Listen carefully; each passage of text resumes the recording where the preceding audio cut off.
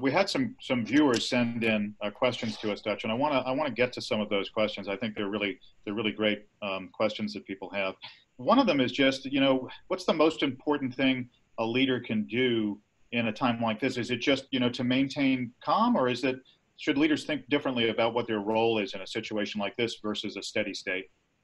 Well, I think, again, the main thing that they need to emphasize to themselves and to others is that because we are in unprecedented situations, we're going to be learning our way forward and trying to figure out what the issues are and to deal with them. The way we characterize crises, Brian, is to say they're like a fountain of issues and questions and decisions and competing priorities. And in ordinary circumstances, we can pretty quickly see what the issues are. The questions are well defined. We know most of the answers and we know what to do. But in a crisis situation, COVID-19, none of those applies. We don't know what all the issues are. We don't immediately see what the competing priorities are, although they emerge as we go along. We can't define the questions easily. We don't know the right answers to those questions. So what we emphasize is that what leaders need to do is to take their most entrepreneurial and innovative and forward-looking leadership stance and convene a process to solve these problems in real time. So let me say something about what I mean by that process. First of all, the process consists of the people you bring together and the way in which they interact. So who do you need to have? So if you're taking this from, for example, an organizational perspective, a firm that's trying to make its way through this event, who would be the kinds of people? Well, I would suggest 3 groups of people that you need to have associated with your problem solving in this circumstance.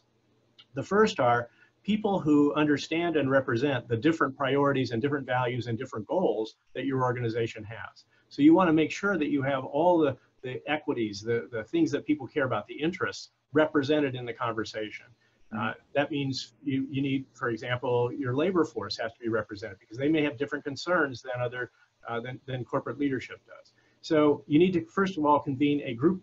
The group needs to include people who represent the different interests that you have. The second thing is you need people who know about this event. That is, you need good advice, whether it's from inside your organization or maybe you can draw in advisors from outside, or just have somebody scanning the outside information that's available in public media and through the press and so on, about what is the nature of the event, what are the facts medically, what are the issues logistically, and so on. So the people who are familiar with the way in which the event itself is evolving in your firm and elsewhere. And then the third group is people who really understand your firm. That is, they understand the workings of it, the things that are that might not occur to everybody, that people might not know about, this is a particularly scarce and difficult thing for us, or we only have a few people who know how to do that. So what are the key things about the way the business operates? Now, if you take those 3 groups, you've got a pretty good representation of what we care about, what is the actual situation, and how our firm fits that, how we relate to that.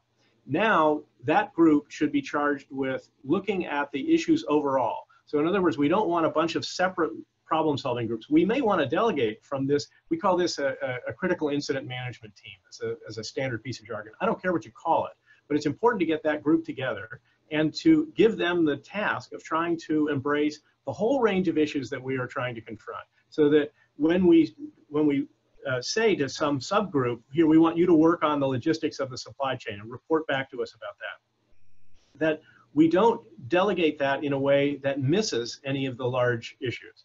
We have to have somebody who's keeping track of all of those. So you charge the group with trying to embrace all of the issues, to deliberate about the most important ones for the organization by itself, and then to delegate to others pieces of the work that you can. And then what you want is something, we would call in another setting, we would call it design thinking or agile process or generalized problem solving, just over and over and over again. That group wants to ask, what are the key issues that are at risk? What is the actual situation here? What are the options that we have? Which options should we try?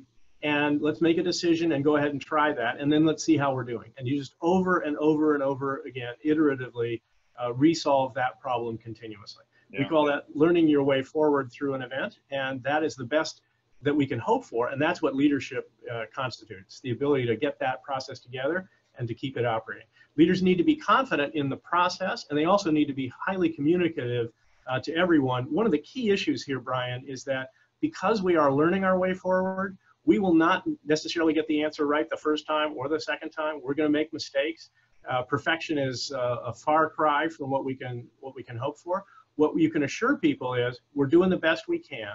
We're going to learn as fast as we possibly can, and we'll keep at it until we get better and better answers.